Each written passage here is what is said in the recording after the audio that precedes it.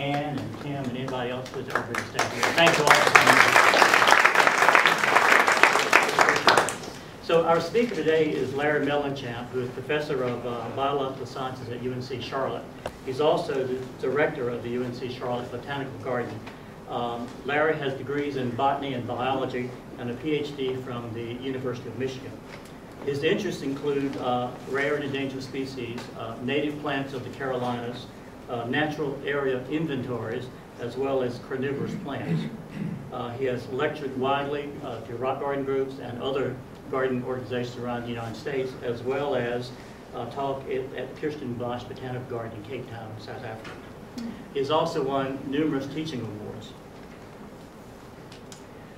He's the author of several books, including one on wildflowers of the Western Great Lakes region. That was co-authored with Fred Case, and some of you know Fred. He wrote the definitive book on trilliums some years ago. He also wrote, Larry also wrote a book called Bizarre Botanicals about weird and unusual plants for Timber Press. But he's here today to talk about another book he's written called Native Plants of the Southeast, and that's his topic. So please welcome Dr. Larry Mellichamp.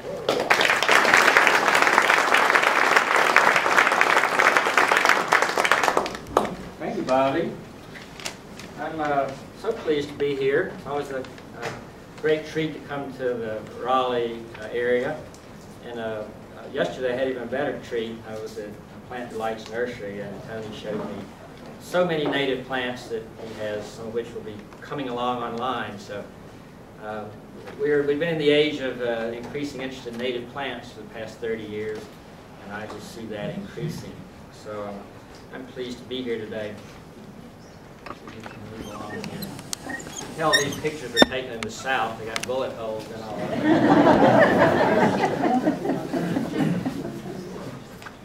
I'm going to talk to you today about, there's hundreds of native plants. So I don't know how I picked these. There's some of my favorites, some of the ones I'm promoting. Some you will know, some will be new. Hopefully some you will think about.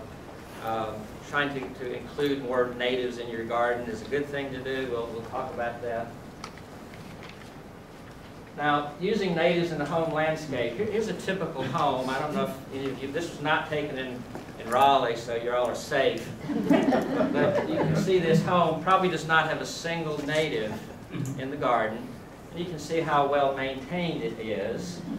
And these kinds of gardens just get better with age. So here's the same garden 3 years later. You notice it hasn't changed very much. So this is not the kind of gardening you should be doing at home. On the other hand, you could have all natives, and it still not be nice. These are all native grasses. And I don't know if I would want to live in that house. It's a little bit stark.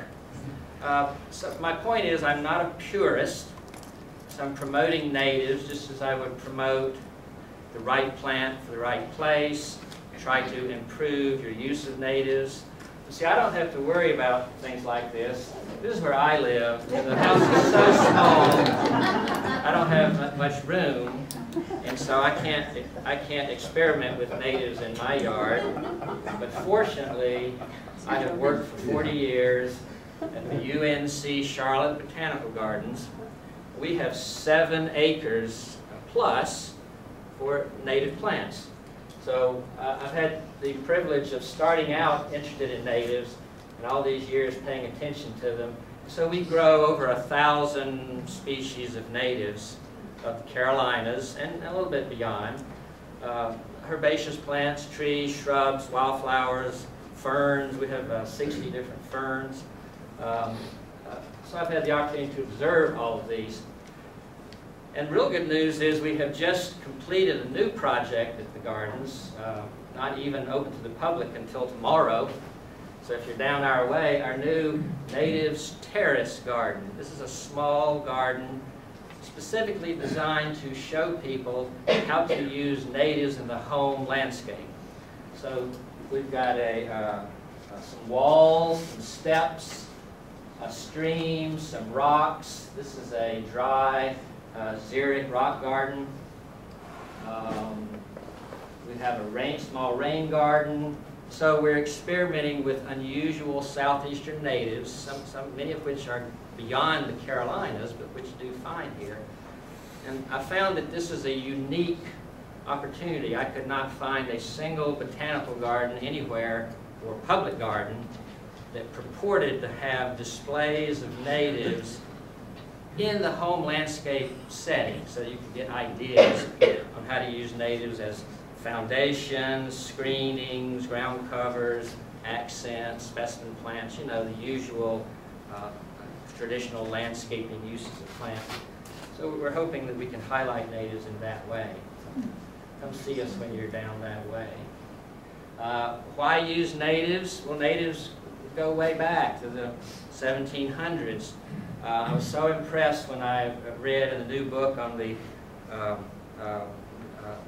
colonial gardening that as soon as George Washington won the war, he ripped out all of his English and European plants and replaced them with natives, white pines, tulip poplars, magnolias and whatnot, as a show of loyalty to the new regime. And so that's what you should do. Rip out all those Chinese, Japanese, European plants and be loyal, plant natives. Why use natives, southeastern natives? Well, one is they're better adapted to our heat. Unfortunately, many of the northern and western plants are not good here in the heat. And you've all lost some plants from heat. But here's a beautiful setting. And not only are these heat tolerant, but they show a sense of place if you use our local southern natives. It's clearly that this is a house of the South. Live oak tree, palms, fern, every single plant in there is a native of South Carolina, which is where this picture was taken. So natives can help you give a sense of place to your garden. Second reason is natives are more appealing to native insects and birds. Now, birds don't care whether they're hollies, holly berries come from China, Japan, or North Carolina. They eat them equally as well. But some insects require native plants to reproduce. Zebra swallowtails only eat pawpaw. Monarch butterflies only eat our native milkweeds, etc. So according to Doug Tallamy, and I agree with his thesis, that you're going to get more involvement in the web of life if you plant more natives in your garden. The third reason for natives, which I think is the most important, is they're just interesting. We have a lot of native plants that haven't been discovered yet or promoted yet. And so therefore, I'm trying to highlight some of the new plants that I've discovered, and one day you'll see them at Plant Delight's nursery, I guess, along with the things that Tony's discovered. We'll talk a little bit later about Allium Cuthbertii, one of the great onions of this. By the way, on some of the slides you'll see a photo by Will Stewart. He was my photographer in this fabulous book, I must say. I spent 40 years writing this book, 1 year at the computer. And Will Stewart went to the edges of the region to get pictures for this book. And all the great pictures in there are by him. He's a fabulous amateur nature photographer. So I'm going to been trying to decide on a theme for approaching, talking to you about natives, and I've decided to go through the gardening year and use that as a kind of a way of introducing native plants. So we'll start with January, the first month of the gardening year. Winter is not a time to be indoors not enjoying the garden, but winter is a quiet time. It's a time of rest and dormancy, but there's still things going on out in the garden. And I must say, there are a lot more non-natives that are interesting in the wintertime. You've got, in the month of February, January and February, there's probably 25 things that are in bloom, but they're not natives. Our natives are dormant. We've had pretty cold winters, but there are still some native things to see in the winter. And holly berries would be the classic, your winterberry holly. This one's called winter red. This is the most common one. And as you know, if you grow hollies, you have to have a male and a female holly, cross-pollinate, or to get berries. And winterberry holly requires the male named Southern Gentleman. So if you have a good matched pair that reproduce well, you'll get an abundant crop of berries. In order for those berries to last longer in the winter, you need a male mockingbird to guard your holly plant. He will keep the other birds away. He'll keep the cardinals and the blue jays and the birds that would just devour these berries earlier. He'll keep them chased away, and he'll eat 1 or 2 berries a day. So if you have a male mockingbird, your berries will last longer. If you don't, they'll go away earlier. So put up a little sign that says, "Wanted, resident mockingbird, protect holly, 3 berries a day, wages." Some of the new, and I noticed they have this out on the plant sale in the parking lot, one of the new hollies that I'm excited about is called Carolina Ruby. It is a Yopon holly selection. It's dwarf, it's evergreen. If you got the right matching of male, you can have abundant berries. I believe this plant was developed by Nurseries Caroliniana. And for us, it's proven to be, last winter, for example, when most of our plants in our nursery looked terrible after the 8 degrees that we had for 3 days, the Carolina Rubies had every berry and every leaf. They were untouched by the cold. So I can suggest that you might consider Carolina Ruby holly. It requires chillings as a pollinator.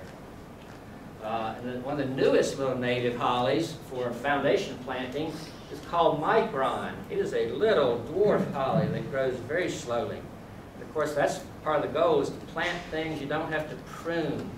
Prune, prune, prune. There's no need to be out pruning things around your house that much. So plant slow-growing conifers and natives that you don't have to prune. This is one of the perfect ones. This is developed by Head Lee Nursery up in upstate South Carolina. Micron. Be watching for it. I don't think it's mainstream yet, but nurseries are producing it. A plant that I'm very excited about that you hardly see is shining fetterbush. If you want this, come to our plant sale next month. We will have it. This is being grown by Cure Nursery. It's a native from coastal coastlands. There it is in the dead of winter, fully evergreen. It can take sun or shade, wet or dry, in or out. All you got to do is plant green side up, and it'll be okay. In the spring, it has the most beautiful light to dark pink flowers, depending on what you get. It's so new, there aren't any selections of it yet, but I expect that will be coming along if I keep promoting it. But it's a great evergreen shrub to think about trying in your garden. Also in the winter, these things you see, notice I've picked all snow pictures. You know, we have snow, what, once every 5 years now? So when it snows, I go out and take pictures of everything. This is ostrich fern. These are the wintertime fertile fronds that remain in the garden after the green leaves have died. I have one of these on the auction over here. I tried to bring a selection of these rarer plants that I'm talking about for you all today. But ostrich fern can be quite striking in the winter landscape. Its real glory is in the spring when the new fronds, when the new fiddleheads come up. This is a northern fern, and up north these fiddleheads are collected and eaten as a vegetable. Here in the south, we just let them grow. They make a beautiful symmetrical structure. Of course, in the summer, they make a robust landscape plant. I have to warn you, these spread. Each plant sends out 7 runners. Of course, each of them makes 7. So you either need room to let it grow and make a patch, or you need to give a lot of them away. And one final thing, you can see how wonderful this can be in the landscape. This is a northern species. It barely tiptoes down into northern Virginia. But we have discovered a heat-tolerant strain, and it's sold under 2 different names. I think either Fanfare, we named it Fanfare, I think other people have named it the king. This is a heat-tolerant, and it's the only one that's heat-tolerant. If you buy a northern ostrich fern, it'll just melt away in the summer. So I've tried them several times. So be sure you get one of the heat-tolerant clones. Okay, February, winter leaves. Not many flowers in February. It's hard to beat a hexastylus or heartleaf ginger for winter beauty. These are evergreen leaves. They get better with age. They make a nice clump. Most of the leaves are variegated. Some are more variegated than others. This is Hexastylus minor, one of our prettiest one here in the Piedmont. Also, most of these are Piedmont species as opposed to high mountains or outer coastal plain. These all have small, not necessarily small, but not so showy. Well, sometimes they're showy, but the flowers are underneath the leaves, so you have to kind of look down underneath to see them. That's okay. We mostly grow them for the leaves. That's the beauty in the wintertime. Here's Hexastylus naniflora. There's its little flowers. Here's its leaves. I just remembered I brought a plant list to hand out. Guess where it is? It's out in the car. So sorry, you all just have to take notes. You all don't know about this, but as you get older, you sometimes forget things. So I apologize for forgetting that plant list. The really super Hexastylus is speciosa. This comes from Alabama. It has the showiest flowers. They're huge. They're an inch or more across. They're truly showy, and they're worth looking at down underneath the leaves. Then there's a couple of species that are spreaders. This is a famous one called Callaway. Small leaves, but spreads and makes a nice evergreen ground cover in the shade. Now, most of you know Pachysandra, our native Allegheny spurge. If you don't, you're missing out on one of the finest native plants ever created. And it's evergreen, beautiful foliage in the wintertime, spreads slowly, makes a patch. You can even cover a hillside, chokes out weeds. In late winter, it has little white flowers. Believe it or not, it's in the boxwood family. Those flowers look like boxwood flowers up close. It's fragrant, but you want to pick out good ones for their leaves. Their variegated leaves are the real thing for Allegheny spurge.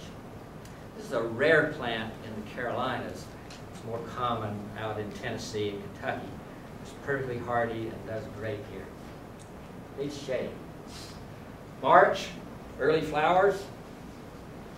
Bloodroot, commonest plant in the state probably. Everybody knows it, everybody grows it. You can't have too much of it. We have about an acre of it.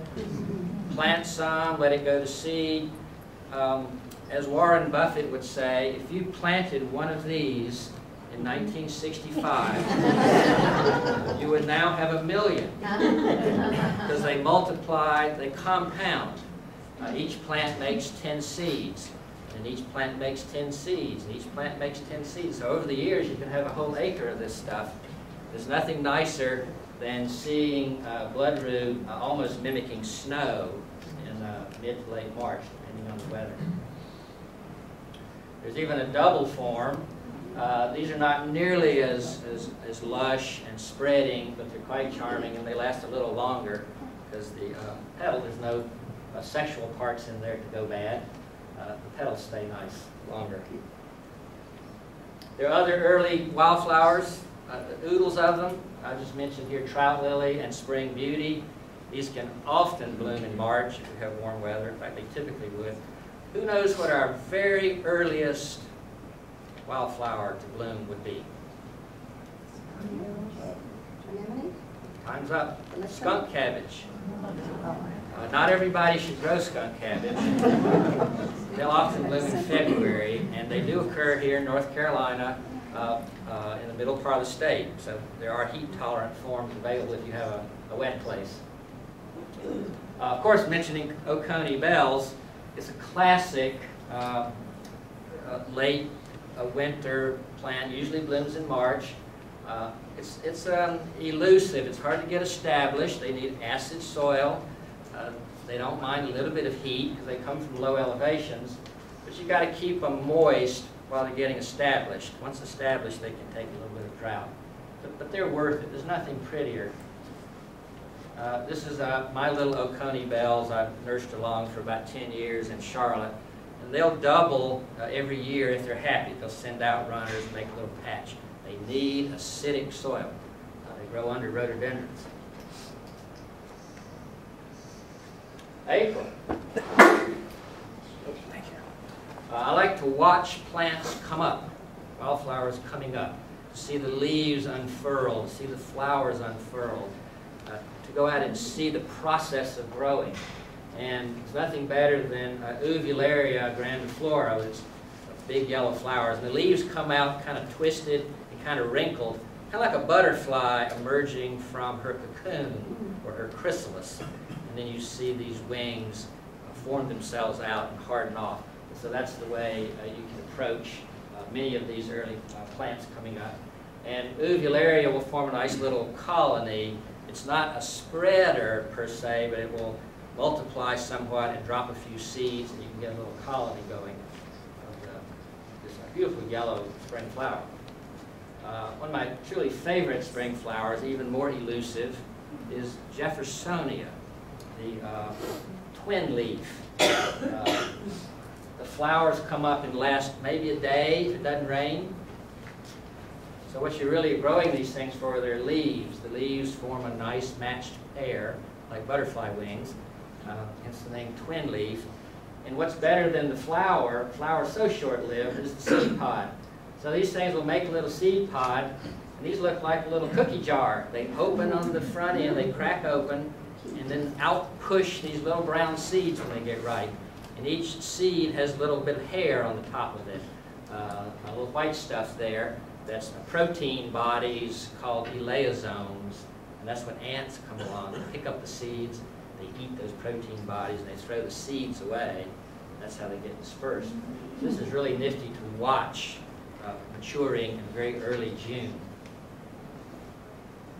Trilliums. We're in the age of trilliums. More and more trilliums being propagated. You just look through Plant Delight's catalog, see some of the new trilliums that are coming into cultivation. The earliest for me to come up and bloom is Trillium decumbens. It has beautiful mottled leaves. It sits flat on the ground, has fragrant flowers. They spread nicely from seed. Then the next one to come up is Trillium decipiens. This can actually come up in February and just sit there. If it freezes, the plant lays over on the ground. When it warms up, it stands back up. Spectacular mottled leaves. This is my candidate for the finest mottling. This leaf looks like an aerial view of the Irish countryside. All the 40 shades of green. That's my late cat, Pearl. If you have a cat, you know they follow you around the garden hoping you'll scare up some game when you're out digging. Trillium maculatum. This beautiful trillium is kind of rare in the south. Looks sort of like some of the other sessile trilliums, but the flowers are subtly different, very fragrant, very charming. You'll come to love these trilliums. The more common Trillium cuneatum, probably our commonest trillium across the region. There's nothing to sneeze at, and these naturalize very well. So here again you get a few started, and they'll make seeds, and they'll spread around your garden. And the weirdest one, Trillium staminium, where the petals are spread out and twisted, called the helicopter toad shade. Isn't that strange? The stamens are the showiest part of the flower in there. These also naturalize very well. And I show you just, you probably didn't know that snakes attract trilliums to the gardens, but snakes are not very good pollinators. Fairly new plant, Fraser sedge, Cymophilus, is an evergreen sedge, grows in the high mountains, but is quite adaptable here in the Piedmont. I've had one for 35 years. It's tenacious. I have it growing in a terrible place, and yet it holds on, grows, and blooms every year. They have very leathery leaves. I have a little one I brought this morning. So I would recommend you try this if you like that sort of thing in your woodland garden. What's unusual about it is the flowers, while they're perfectly good sedge flowers, are showy, large and showy, and maybe even insect pollinated. This is something a little different in the sedge world. May, transition vine. If you don't know Spigelia marylandica, you need to get one. They're tough, they take drought, they spread from seed in the garden, they attract hummingbirds, they're long blooming, they spread. Here's from one original plant. It has now spread over 15, 20 years to make many large clumps. After they bloom, you can cut them back, and they'll flush out again and bloom some more. You can actually have some that blooms. I saw 1 or 2 red flowers left in the garden. Very fine plants for light shade. Big leaf magnolia. This is one of our specialty plants that I hardly can open my mouth with. The two things I have to always talk about are pitcher plants and big leaf magnolias. In the Carolinas, big leaf magnolias found only in the 5 counties just west of the Catawba River. So York, Gaston, Lincoln, Catawba, and Iredell. They were discovered in Lincoln County by André Michaud, famous French botanist, about 1795. They also occur in the Midwest, from southern Ohio all the way down to Mississippi to Mobile. But they're great plants because the leaves are so big. Leaves can be up to 40 inches long. Flowers are as big as a dinner plate or bigger. It blooms in May. It's fragrant. It makes a bold statement in the garden. It's the largest leaf and flower in the temperate zone in the world. This makes a beautiful fall seed cone. You want to call that a cone? They've just finished seeding. The birds love these. They eat these like M&Ms. So they get. If you want to get some, you have to collect the seed pod, the cone-like structure, before it sheds the seeds, and let it ripen in your garage and split open. Otherwise, the birds eat all the seeds immediately. It makes a handsome 20, 25-foot tree with gigantic leaves underneath. It's unbelievable to stand under these. Creates a lot of shade, so other things don't grow well under it, but it makes a bold statement in the garden. And in the autumn, you don't rake up the leaves, you gather them up. You can use them as dried arrangements. You can put them around your fireplace. You can stuff mattresses with them. Or you can just leave them outside. They look like somebody's laundry hanging out in the bushes to dry when they grow. This is what I like to do. Visitors are amazed to see these big leaves just laying out on the vegetation. It's striking. Big leaf magnolia. June. Here's the Allium cuthbertii again. The outcrop onion.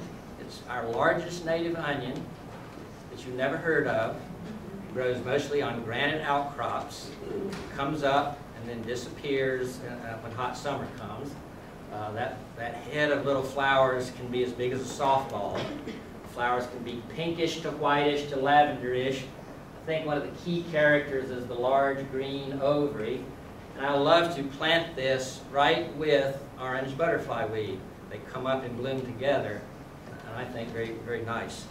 So be watching for getting seeds. Every year I send some seeds of this to the rock garden seed exchange. So that would be a good way to get some. Are they very invasive? No, not invasive at all. Our other native onions, this is the northern nodding onion. And it can be invasive, particularly up north. Here in the south, I've not found it to do that, but I would plant this in a prairie. Don't use the word prairie. I would plant this in a meadow or a grassland and let it be on its own. Don't overwater it, and it'll be just wonderful in a dry-ish situation. And then the newest onion, which I do not know the current status of how it's getting into cultivation, Allium allegheniensis. Tony, do you know anything about this? Have you been given some of this to try? Yeah. So this is from the high mountains, and it's beautiful. It's kind of like nodding onion. I don't know yet how it's going to perform. I've only grown it for 1 year, and it seems to be doing all right. So this would be kind of nice if it were to be propagated and grow in the garden. Allegheny onion. I show this purely for inspiration in terms of what happens in late May, early June. The Rocky Shoals spider lily that grows in the Catawba River over south of Charlotte, around Rock Hill, Lancaster County, South Carolina. These, I think, are growable, but not by the average person. And they're so rare, you know, I don't know what their status of being grown and propagated is. They grow right out in the river. And if you want not once in a lifetime, because you can go there any year you want to, but if you've never gone and seen the Rocky Shoals spider lilies in full bloom in late May, you should go. It's quite a sight there just south of Charlotte. But there are other spider lilies you can grow. This is the upland spider lily, the Hymenocallis occidentalis. It makes a nice clump in a dry-ish upland setting, not necessarily a wetland setting. They bloom in June, and they're very short-lived. Flowers only last one night. What's odd about them is the membrane around the stamens there. That's what Hymenocallis. So that's unique to these spider lilies. Other unusual flowers, the genus Pinknea, the Georgia fever tree. This was discovered 200 years ago by John Bartram. It's becoming a little more widely grown. It's unusual. Here's the flower, the petals. And it's got 5 sepals. And on some of the flowers, one of those sepals is enlarged into a showy flag to help for attraction. I guess because the flowers are so unshowy, the petals, they've had to elicit help from the sepals to make a showy flag. These are quite beautiful, and they bloom for several weeks in June. Pretty easy to grow. It makes a small tree, a really small tree. They had several of these for sale at the North Carolina Botanical Gardens plant sale, where I visited last night. Is it like water? They can grow, in nature they grow with wet feed and their head and scoff. But I grow them in just ordinary garden soil, and they do just fine. That's true of so many plants. In the wild, they might grow in a swamp. In cultivation, they're quite adaptable to rather ordinary soil. Buttonbush is strange. Little ball of flowers with pins stuck in it. Attracts every butterfly in the neighborhood when they're in bloom in June, July, even into August. They have great fall color. They make a medium-sized bush, 4, 5, 6 feet. There's some newer selections out. We're growing one called a sugar bush that stays 4 feet. You see here they are next to a very naturalistic setting of water. These things can grow in 3 feet of water, but don't have to. July. In July, you know, butterflies come and visit your Joe Pye weeds. And that's a sight to behold. They'll come and visit phloxes and many other things. The Joe Pye is the classic butterfly plant. But this is a new plant for us that I'm talking about and seeing if other people had experiences with it. This is a little bit more of a western plant. This is Rudbeckia subtomentosa, the sweet coneflower. And you see what a beautiful display it has made. It comes from, west of here, but there are a few locations east of the Mississippi, so it counts as a southeastern plant. And I can't say enough about how this plant has performed so well for us out in full sun, a well-drained setting of soil. Too much moisture is not something that prairie plants like. So this kind of thing you would plant where it's well drained. But it will reward you with 2 to 3 months of blooms. Ours are still having their last flowers of the year. I did bring one of these to the auction over here. This summer we planted our ugly horse mint, Monarda punctata. how ugly that flower is. It's all spotted and pink, and the stamens stick out. Who would want that in their garden? But it attracts every interesting insect that exists when this thing is in bloom. It blooms all summer in a dry, well-drained site. So if you want to contribute to the web of life, plant some ugly flowers that insects like.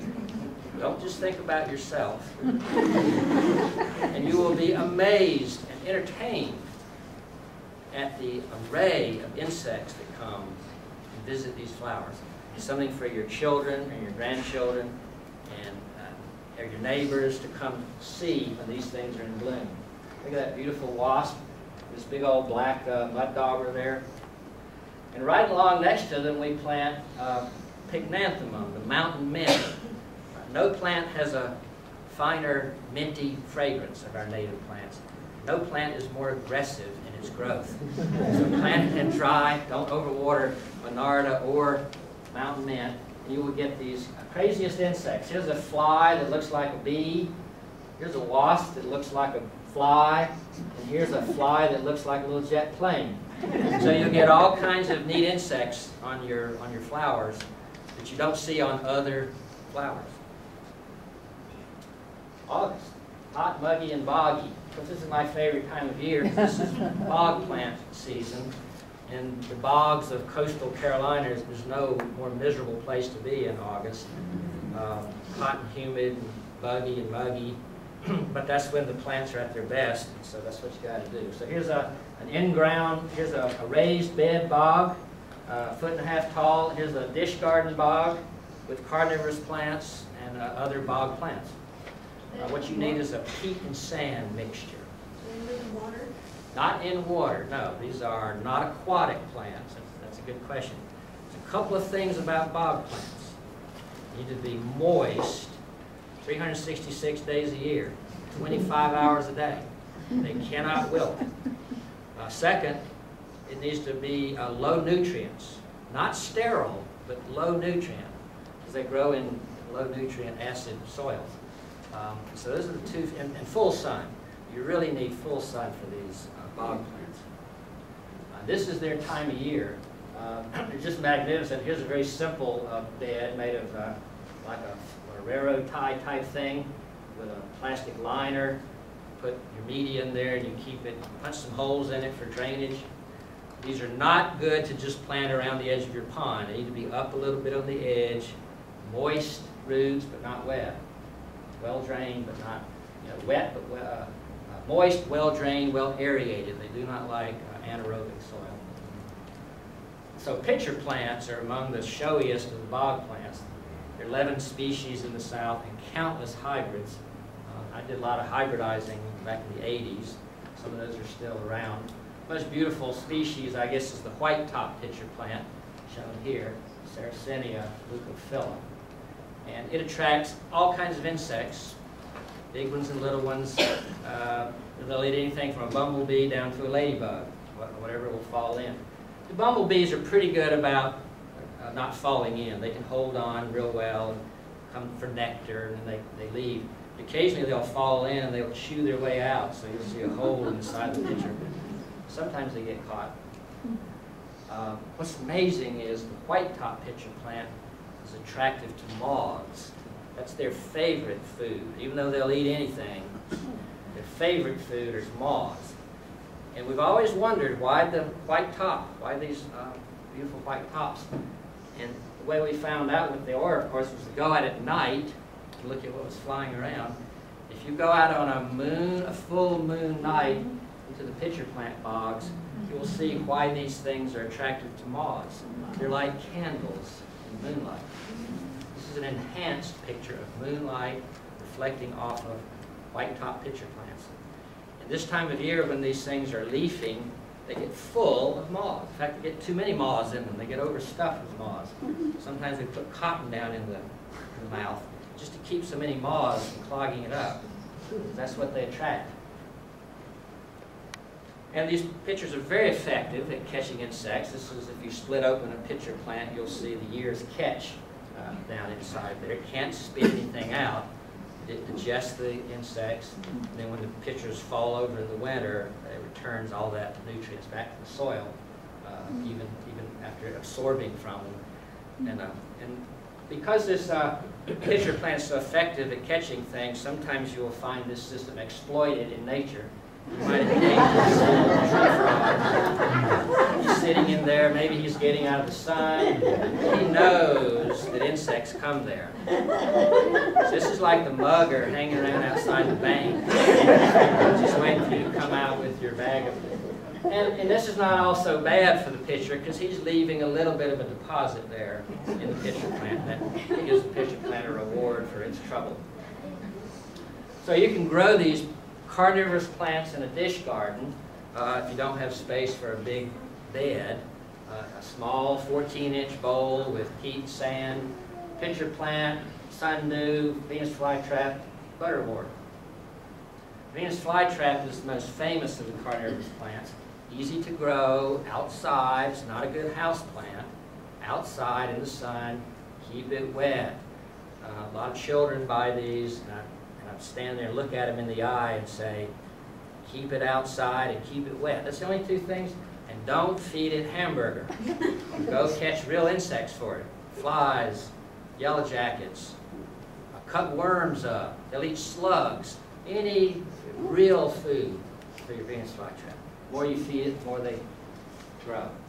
And as you know, flytraps have little trigger hairs down inside the trap. There's 3 trigger hairs on each side. When an insect comes visiting the trap, looking for the nectar that's in there, and they touch those trigger hairs, the trap snaps shut. Catch the insect 9 times out of 10, and closes up tighter, tighter, tighter. Squeezes the insect, it secretes digestive juice, it even drools digestive juice. So you know that it's happy. And after a week, it opens back up, there's the dead husk of the insect down inside. You can also grow these with sundews. Sundews have sticky hairs on the leaves. They catch all kinds of little insects on those hairs. They beautifully glisten in the light. So grow these things where you can see the morning sun glistening off of them out in your little dish garden. With the carnivorous plants are other bog plants, our native orange milkwort. It is an indicator of Venus flytraps. If you're driving down the coast and out in the countryside where it's a wet, sandy pine lands, and you see these orange milkworts, stop and look for Venus flytraps, because this is an indicator of the right habitat. They grow very well in the bog garden. We've learned that these are biennials. So you have to buy one, let it bloom, let it drop seed, and let the seedlings come up, because your original plant's going to die away. So think of them as a biennial. Nothing more beautiful than sebaceas, the marsh pinks. There's 2 or 3 species of these that grow real well in your bog garden. They bloom in midsummer on tall stalks, 1 to 2 feet high, depending on the species. Bloom for a month. Beautiful pink, inch across. A new bog plant that I've introduced, grass leaf Barbara's buttons. I do not know why it's called Barbara's buttons. With Marshallia graminifolia, it's a nice clump forming, 1.5 feet tall, blooms for a month and a half in the middle of the middle to late summer. It usually does not start until late July or August. Very fragrant, very beautiful. Barbara's button. I think I have one of these on the auction. Very easy to grow and multiply. And the pine lily. This is another new plant I've experimented with. You can grow these. We have grown these from seed to blooming in as little as a year. That's unheard of for a lily. I wouldn't count on that, but 2 years you should be able to get these bloom. The point is, they're going to be available. They're coming along. You'd be looking for them. They're wonderful to grow. Like most lilies, they're short-lived. That is, the flowers, they only have 1, maybe at the most 2 flowers per stem. They last a week, week and a half. But they're so good, they're worth waiting for. They're worth donating space to in your bog garden. So, create a bog garden, big garden, big box, an old bathtub, the back of your pickup truck, anything that can hold a little extra moisture can be adapted for a bog garden. You mentioned Sarracenia that need fairly low nutrient soil. Is Yes. that true for other bog plants? Yes, all bog plants. Now, that's a good question. The non-carnivorous plants, pitcher plants, sundews, Venus flytrap, don't want much nutrition at all. The other plants would like a little bit of nutrition. Not nearly what you would give a petunia or a marigold, but a little bit of extra nutrition. So you could fertilize, you could put a teaspoon per gallon of fertilizer on them a couple of times, and that would enhance them a little bit. Fly traps don't want any. What I've done is I use organic pond water. That is, I get water out of a fish pond where there's fish and turtles and other critters live, and you've got some nutrients in there at a low level. If you put that on your bog garden, you will see a big difference than if you just use city water or rainwater. So a little bit of organic nutrients from the pond definitely enhances them. And that little guy will survive in the winter. Oh yes, all these plants grow outdoors in North. They're all from North Carolina. They're all from coastal North Carolina. They'll all live outside. They've all been down to -6 degrees. The only thing is you can't let them dry out. So if you have a long dry spell in the winter, you might need water. That's rare. They're perfectly hardy. So here's I'm not even sure I wanted to show you this, but I couldn't decide to take it out, so I left it in. This is a rare wild plant, not in cultivation yet. You should be watching for it. The woodland broadleaf tickseed, Coreopsis latifolia, is in full bloom in the shade in August. How many plants can do that? In full bloom in the shade in August. Now, these are not gigantic sunflower flowers, but they're respectable. They make a nice big clump, so you should be watching for these. I'm sure that over the next few years, as these get out and about, somebody will select some larger and larger and larger ones. So you'll be seeing more of this hopefully coming along. Broadleaf tickseed. These come from the low mountains of the Carolinas, so up to 2,000 feet, up around Chimney Rock Park, down to Sassafras Mountain in South Carolina. September, gotten a little cooler.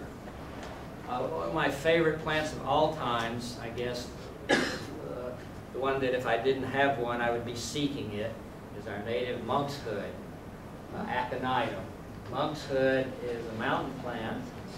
It grows as a vine. It's kind of hard to tell here, but it's growing up with this honeysuckle and blooming at the tips of these long semi-vine. It's not a high climbing or a strangling vine, more of a scrambler. And this is a heat-tolerant form that I got from Emily Allen years ago. This just thrived in my garden. And I love it when it blooms in the fall with the orange impatiens. So this is my favorite scene. It's like ice cream. My favorite scene is the purple thick monkshood and the orange impatiens. I like to see those coming up together. And the impatiens are just the perfect thing for the monkshood to grow on. I have one of these that I brought today from the auction. Our native monkshood. Quite heat tolerant. As far as vines go, another vine not in cultivation, but coming along. This is our native magnolia vine. Very rare throughout this region. More common over in the mid-southeast, Alabama, Mississippi. High climbing vine, not evergreen. Makes beautiful candy apple red fruits. I have a white ice cream, speaking of ice cream, a white ice cream container over here with fruits of these, and you all are welcome to have some. I brought some envelopes. You can put a few fruits. Clean the seeds out, plant them. They need cold stratification. They'll germinate next spring. I also have one plant of this. In the summertime, they bloom with the most red, carmine red flowers. And here's another picture of carmine red flower. And this is its range. What's unusual is this funny little arrow. About 5 years ago, we discovered a population right there, just west of Charlotte in Belmont, North Carolina. It's the woods full of it, way beyond its nearest range. And so that's amazing when botanists discover things like this. It brings joy to know that there are native plants lurking about out there that we don't know about yet, and we need to go discover them. In our Zurich rock garden, we're calling it the Southern Zurich Rock Garden. We can't grow alpines, it's too hot. But we can grow other things like well-drained, stay small, grow in a rock garden setting. So very sandy soil, full sun, no extra water, and I mean no water at all, hardly, except just to get them established. And dwarf plants. These can be magnificent in bloom. Our native Gaillardia grows on sand dunes, for Pete's sake. What could be better in a no-water situation, trying to save water? Blooms all summer. Clinopodium, coccinnium, the scarlet calamine blooms all summer. These big 2-inch long red flowers, hummingbirds love them. And then the various Georgia mints. This is Clinopodium georgianum, Georgia rosemary it's called. And there's Conradina verticillata, several other Conradinas from Florida. Made beautiful small-leaved, whitish, grayish plants in these xeric rock gardens. I was very impressed with Tony Avent's plants of these. Several of these Conradinas that he grows are beautiful. We need to grow these more. We like rock gardens. You're a rock garden society, for Pete's sake. Since you can't grow alpines, you should adapt our native southeastern plants so that you create a rock garden that people might not even tell from an alpine garden if they didn't know. I challenge you to do that. This time of year is one of my favorite fall flowers, seashore mallow. Comes into bloom with vivid pink, magenta flowers of several different shades. You can get a pure white form that I think is quite elegant. Blooms this time of year, gets about 3 feet tall. Butterflies love it. It's a showstopper, really. More people have stopped by my house to ask, what is that flower? Because it's blooming at a time when the rest of the garden plants look terrible, late August. No wonder Congress gets out of session in August. It's just a miserable time here in the southeast. Most of the garden plants have finished blooming. And so looking for something that only comes into bloom then is a good thing. October. This is time for fall fruits and berries of all kinds. I could talk all day about fruits and berries that are planted for the birds. But I just mentioned Aronia arbutifolia, the red chokeberry, has the reddest of red berries, and these last through the winter. It's got the reddest of red foliage, the reddest of red winter buds. It's really a great 4-season plant because of what it does throughout the year. And those same berries, if they're not eaten, will still be there in the spring when it blooms. And so for birds and bees and butterflies too, try planting Aronia. Needs full sun to do well. One of my favorite plants I'm promoting more is these are hard to find, pond cypress. Nobody has a yard big enough for a ball cypress. They get big as this room. No, not quite. They get too big for a normal yard. But pond cypress is very compact. Not so much slower growing, just more compact. They can grow in ordinary soil, and their leaves are more needle-like and not feathery like ball cypress. So they're a nifty plant to have in the garden, and they have fabulous fall color. So if you're lucky enough to live on a pond cypress pond like this down in upstate South Carolina, it's a magical place to see a stand of pond cypress in fall color in October when it's cool and no bugs. You can enjoy everything. November, last chance for something. Fall colors in full force. This is our native chalk maple, a small sugar maple relative that grows in Piedmont from Virginia down through Georgia and Alabama. Grows in less acid soils, intensely colored. It would be a substitute for a Japanese maple. Similar stature, similar behavior in the garden. You can tell it, here's chalk maple. The leaves are green underneath instead of whitish like our southern sugar maple. Here's red maple and there's striped maple. So our chalk maple is distinctive, and it's available, not widely, but it's worth seeking out. I have a little one over here on the table. But the unique thing is they don't even think of turning colors until November. So you get a late color burst and intense reds and oranges, a little bit of yellow. So definitely something to extend the fall color season. Chalk maple. They don't get too big.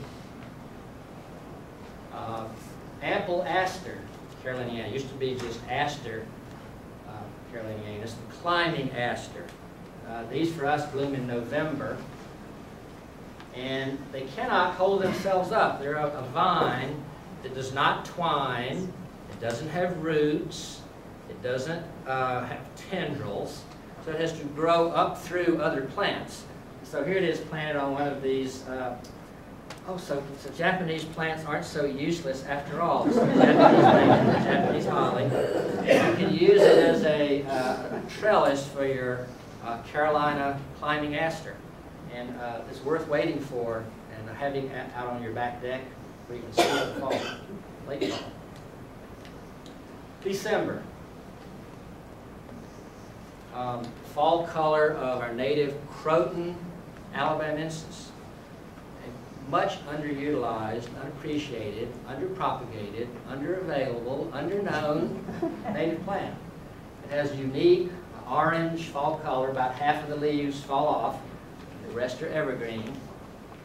In the late winter it blooms with blue yellow flowers in March. It grows only in Alabama, although I think there's now a location in Georgia for this. And it makes a scraggly wild shrub out on rocky limestone hillsides, where I first discovered it 35 years ago.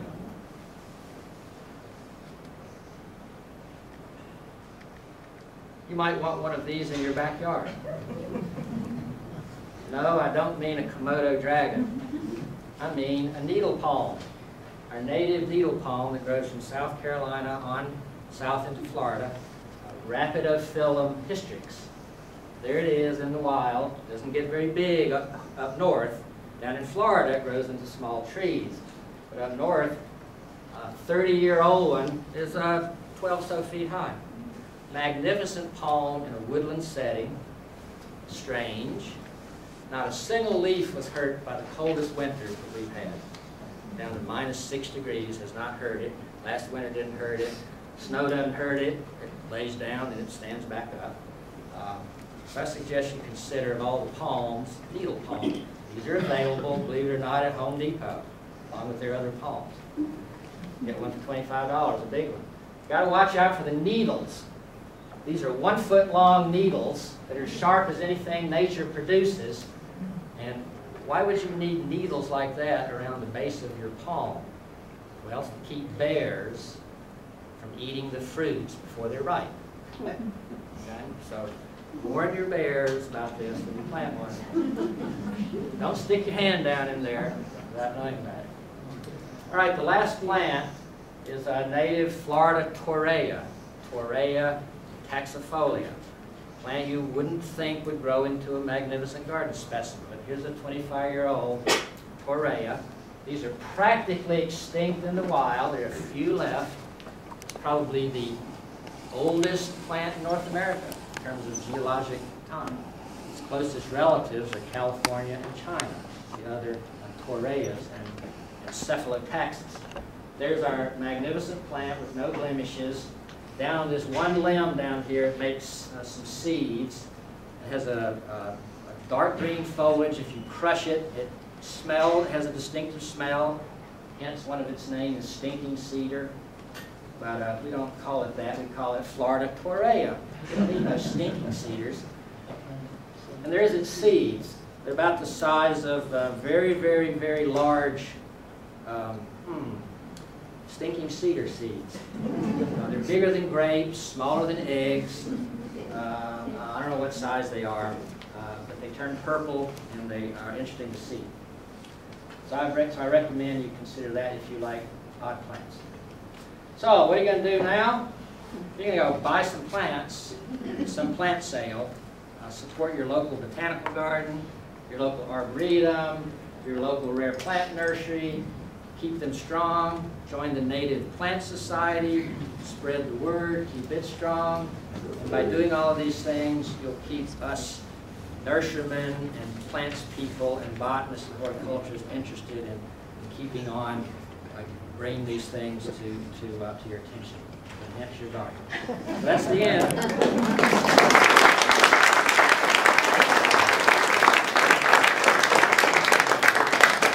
Any questions that might not have? Yes, ma'am. Can you tell me, you said mention a plant sale, where was it? Well, there's one going on out here. There's one on the pavement. There's one at the North Carolina Botanical Garden. And we have one in Charlotte, October weekend of the 18th. Charlotte, North Carolina. The University of North Carolina at Charlotte. Sorry, UNCC Botanical Garden. Our email is gardens.uncc.edu, or just type in Charlotte Botanical Gardens. You'll get us. Yes, ma'am.